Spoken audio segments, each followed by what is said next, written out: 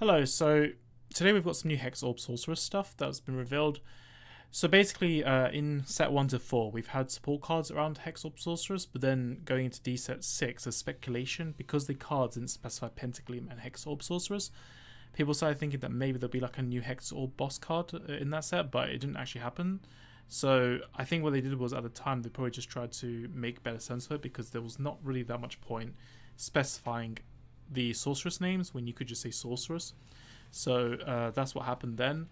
But people have kind of been talking about a new boss for a while to go along with at least the old one, and we finally got it. And they've done it in a good way as well, because they made it so the name is treated as Hexaorb Sorceress, which kind of makes up for some of the weird card design at the beginning of these series, where they kind of like specified the full names of cards, which I don't think was the best way to go about it.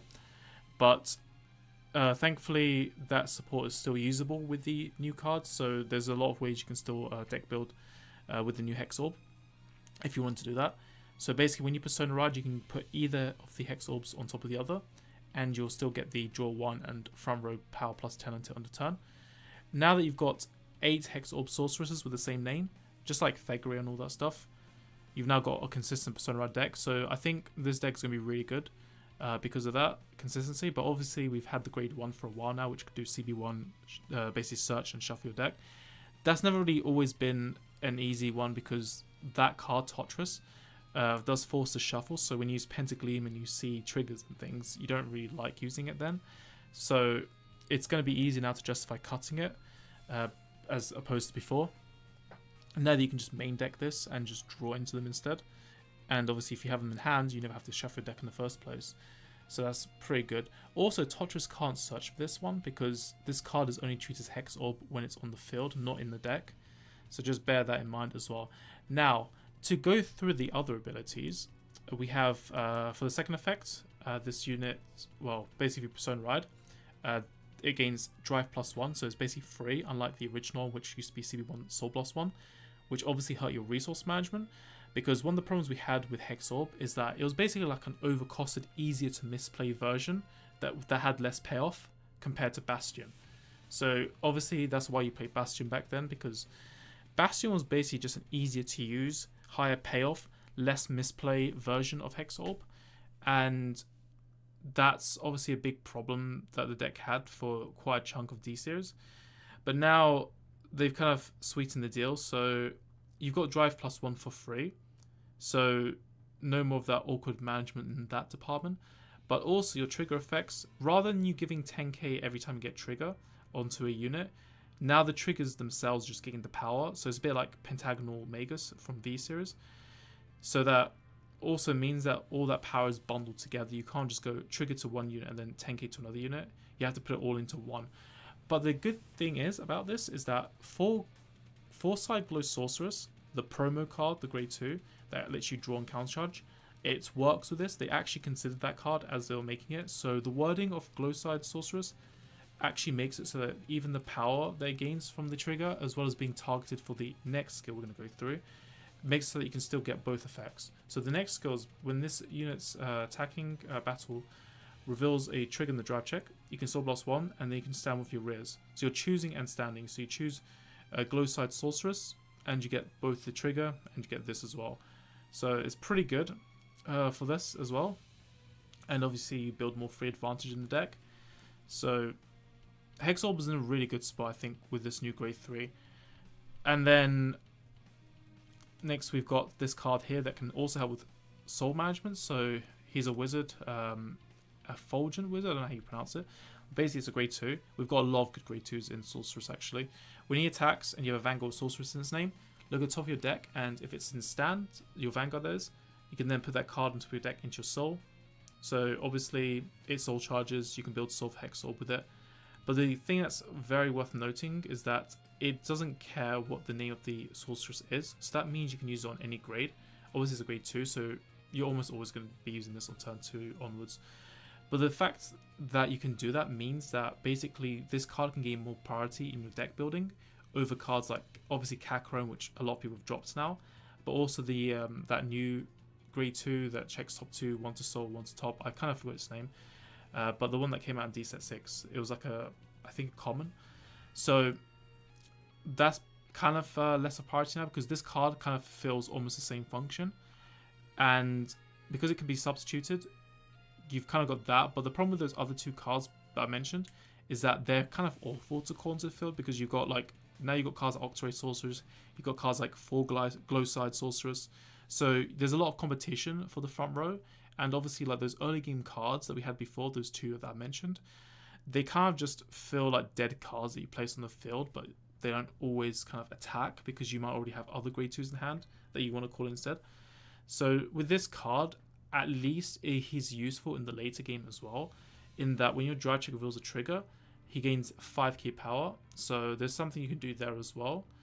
And he still supports your Hexaorb Sorceress as well, but of course, when you stand him back up, you get to use that power again onto that second tile. Not even again, sorry, because it will be the first time you're using it. But there's just some use you've got at least. So it's a bit of a, like, he's more of a well-rounded card. Like, he's not crazy. He's not the best on any specific turn, but he's always going to have that function of being usable no matter what turn the game is, which is, I think, the strength of this card, to be honest. It's just that the fact that it's a rounded all-game card in moderation. And then on to the next thing. So we've got over here this Angel card, which has an effect that clearly looks like it's designed for Hexaorb Sorceress. So I think I've been seeing quite a few of these cards being revealed where they're basically like discarded during the ride phase, and you Soul Blast 1, return to bottom deck, draw a card. So it's a ride line card, discard card, gives you advantage. You're drawing 1 without actually decking out, because you're increasing your deck size at the same time as depleting it. So decking out becomes less of an issue while you're getting that free advantage. Well, Soul Blast 1, if you want to call that free or not. But the hand advantage that you're gaining is really really good. And then obviously when she's placed on a rearguard circle and you've already persona ridden this turn, you can then CB1 and look at 2 from the top of your deck. And then you choose and add 1 to your hand and then return the rest to the top or bottom of your deck. So it's a bit like Octray Sorceress, except it's turn 4. So that is a downside, the fact that it's a turn 4 ability. However, there is also upsides to this. So the first skill is usable on the first 3 turns of the game, because in your ride phase, you discard this, you plus, discard it again, you plus, you discard it again, you plus. And then on turn 4, when you're not doing ride line stuff anymore, then you just drop it for the +1. So it's still a pretty decent card, because it's always going to have, as long as you draw it for turn, then it's always going to be usable. And that's assuming that your persona riding always goes off, obviously, because in Hexaorb, I think you can go all the way through with the Hexaorb re-riding. I mean, you've got 8 Hexaorb targets now. You've even got a grade 1 if you wanted to go very extreme and just play that. You can play the Persona Order, the Regardless piece, that is. So you've got, what, 13 cards that can basically help your persona riding. So that's pretty much an interesting to have. So yeah, very interesting cards. I think the way they design Hexaorb has been pretty good, because they've made it so you can use it with all the old stuff, and obviously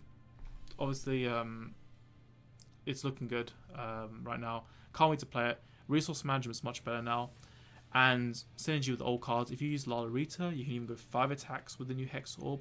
But the fact that Hexaorb, if you want to use it as a ride line card, you can still get 4 attacks on turn 3, because that bit doesn't require persona riding.